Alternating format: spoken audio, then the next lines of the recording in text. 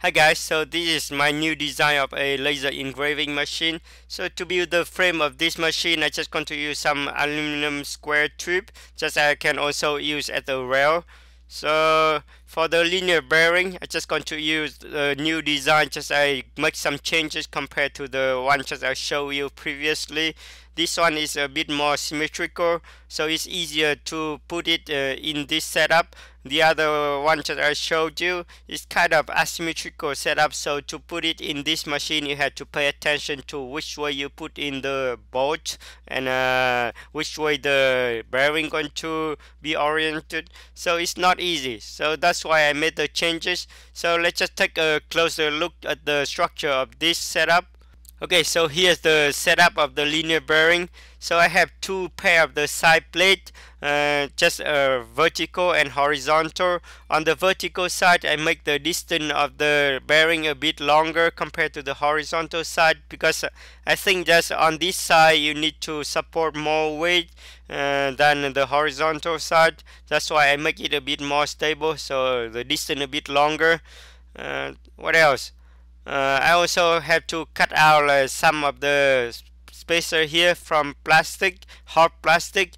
You have a smaller inner ring here to push against this ring of the bearing, so it doesn't touch the other part, so it's going to let the bearing rotate freely.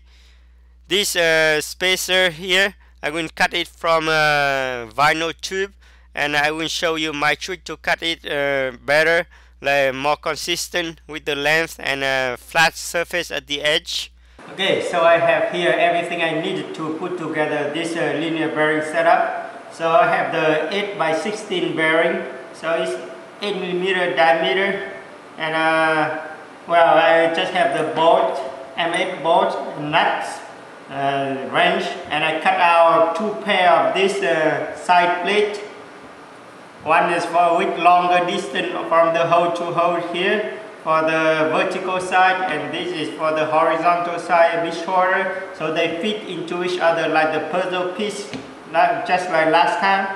I mill out some of the hard plastic spacer. I also have to cut some longer spacer from vinyl tube, just 5x16 in a diameter, just I buy from Lowe's. Just for also very cheap price. The hardest part of this is just probably to cut this spacer to the length. In the case of the laser engraving machine, I only use one bearing on each side. So this spacer, the length is 26mm. To cut them really more consistently, and also to have a flat part on at the end. Here, what I use, just I make these two, use these two M8 bolts. So this one, I jam lock it the distance from this to the edge of the nuts here, about 27 or 28mm. This one will be exactly 26mm. What I do is just, I cut the piece with the length about 29-30mm, doesn't need to be exact. And I just slide this on here, and then use my knife to trim it at the end of the nuts of the bolt.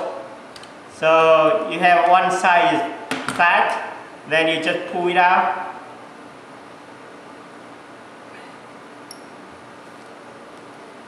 A bit tight. Once you pull it out, you just slide the flat part into here, then you trim the rest.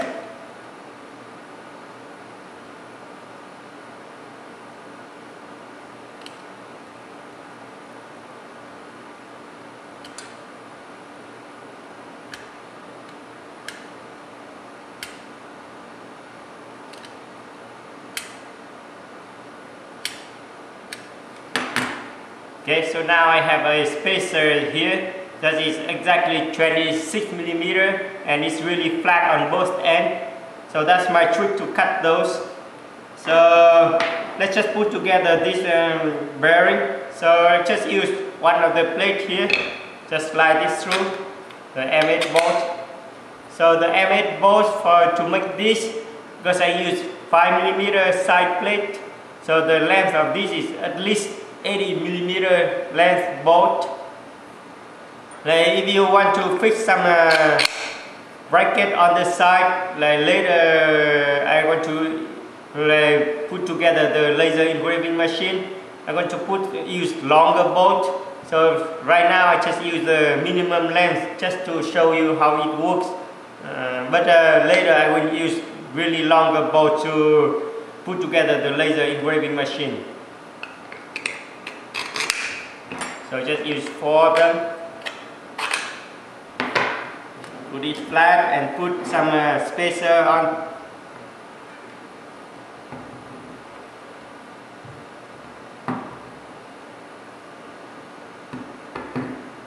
Those spacers are really tight, so you might need to use something to help you push it down. I just use my wrench.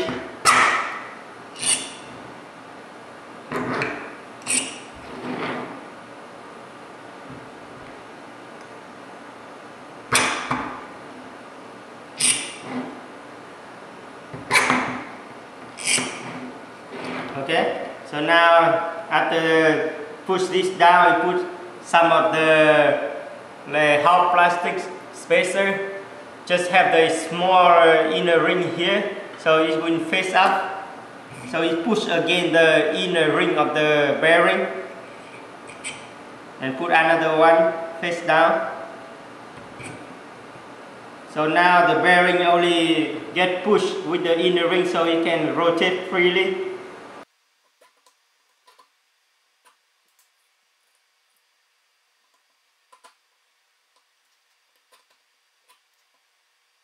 And then another spacer on top.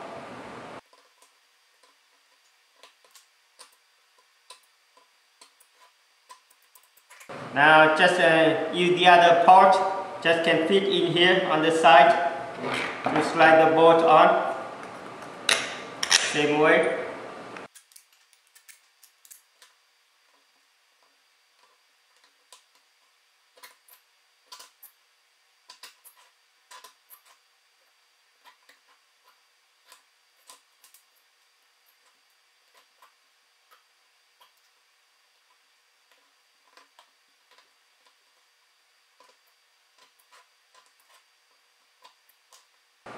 Okay, so now to put them together, this you have to pair up. So this is on this, just slide it in.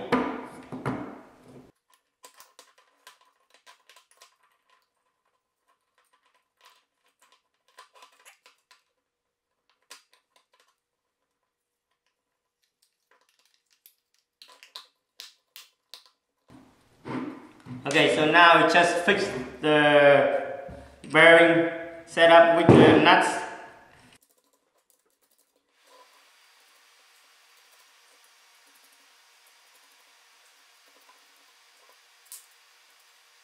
So as I said before, if you have any type of flange or bracket that you want to fix on this, you just make the bolt a bit longer so you can fix it here on both sides.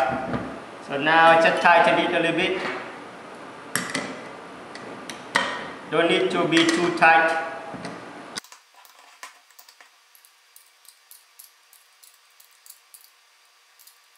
Okay, so now let's just test. You can see it can roll really freely, and let's see if it have any play. Well, not that I can feel up. I can try to move it up and down and side to side. It's really tight. And even if it has some, you can just reduce the distance between the hole a little bit here on this side, so it's reduce the play. So this is going to be the setup that I'm going to use for my laser engraving machine.